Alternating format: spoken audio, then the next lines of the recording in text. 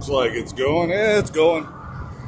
Hey guys, how we doing, man? It's a beautiful day. It's like 65, 70 degrees just above Kansas City, Missouri. We got that coil going to Nebraska. I wanted to do just a quick tip because this confuses a lot of guys, especially you new guys. Just a securement tip. Try to explain something. When it comes to chains, this could be about chains. You know, the general rule of thumb, one chain of binder is good for 10,000 pounds worth of weight. You get half of that, right? So basically it's 5,000 pounds worth of securement. That's not exactly true, okay? It all depends on how and where you hook the chain to the trailer. I'm going to get under here and show you something in just a second.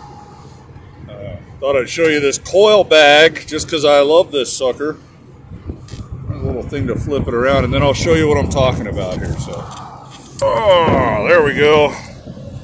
So we got our big coil. Hopefully this comes out. Kind of got the sun in our face here. Let's go over here. There you go. Now you got that coil bag. Pretty handy if you're going to haul coils a lot. So what I'm talking about is you get under here. Look at this tag on this trailer. We're going to do them one by one. If you hook to a single spool and a stake pocket, which I don't recommend, you get 5,000 pounds. Your securement always goes to the weak link. So that's pretty easy, right? Okay, so here's a stake pocket. And here's a spool, okay? Some are square, some are round. So if you wrap around that and this and come back over and hook here, not hook to the stake pocket, we'll get to that in a minute, you get 5,000 pounds, right? Okay? Double spools, which is always the best, 6,600 pounds. Okay? 2 spools. Wrapping around the 2 spools and hooking in here somewhere. Now, we got stake pocket of 4,000. Now pay attention, because look, you got stake pocket 4,000 and down here it says stake pocket 5,400. What in the world are they talking about? I'll show you. So if you come up under this stake pocket and hook the chain over, that is the 4,000 pounds. If you wrap the entire stake pocket, you get the, what did it say? Say stake pocket, 5,400 pounds.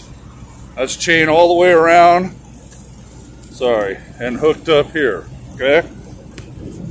What else we got on this list? Rub rail.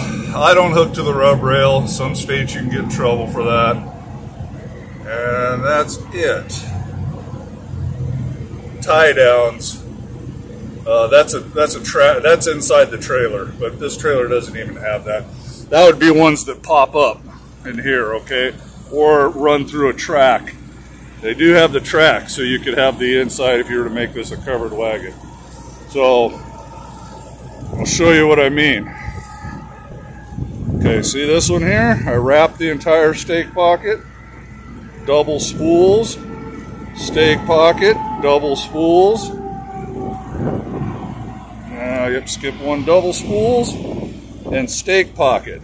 Now, like I said, if you were to bring this chain up through here and hook the hook over, which I do that sometimes if I have to, but just remember, you lose credit in the DOT's eyes. So that's no longer worth 10,000 pounds of securement because it goes to the weakest link, which is 4, right? So it's only worth 8,000 pounds of securement.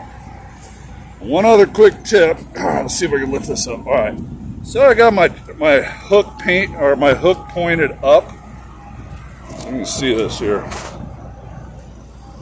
Okay. The round part of the hook is down to the deck. The reason I do that, when you're winching them down, if it's close quarters and that hook is pointed down, you can actually lift it off of this chain. And hopefully you pop it off while you're doing it and you hear it pop and everything goes loose.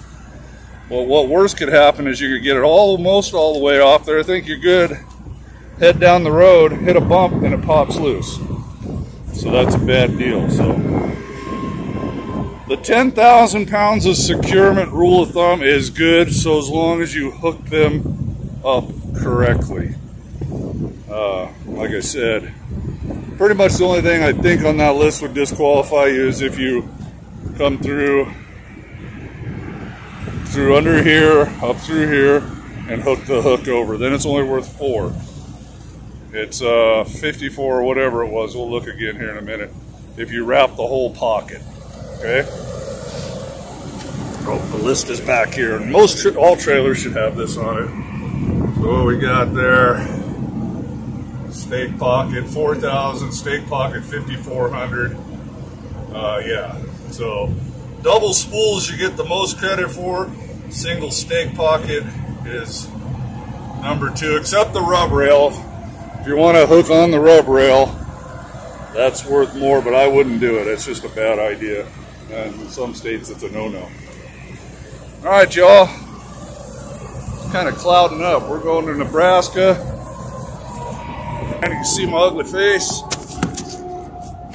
Going to Nebraska. Valley, Nebraska. Unload. Booked the load almost across the street. Menards to Menards. Going to Rolla, Missouri. Should have waited a little bit. That's a good load. It's $3.50 a mile. But I've had a few calls from agents. They kind of wait until they see you're moving and then they start calling you. So I booked it before I left the house. I didn't leave the house till 10 o'clock this morning, and we'll get up there. We're under 200 miles. I'm taking my 30-minute break, making a video for y'all, and doing a forced regen on the truck. It's a good thing to do. We'll do a video on that someday. Forced regens and tuners. All right, well, that's about all I know. There goes a CRST. Man, it's almost 70 degrees today coming up through here, and they're saying 6 inches of snow by tomorrow night. Weird. Hard to believe, but we'll see what happens. All right, y'all. Get back to truck in 7 minutes. I got to go do a little bit of paperwork, pour some coffee, and then get on the road. Hope this video helps. God bless y'all. Bye now.